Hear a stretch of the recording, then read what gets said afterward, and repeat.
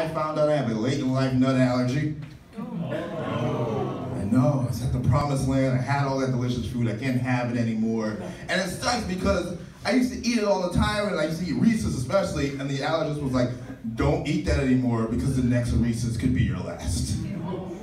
Which is the very sad sentence, the saddest sentence I've ever heard in my entire life, to be honest with you. And then there's actually developments now. There's actually developments going on where they're actually finding these pills so people can eat peanuts and all that stuff for ages 4 to 17, and it's very magical and it's amazing. However, I am 33 years old.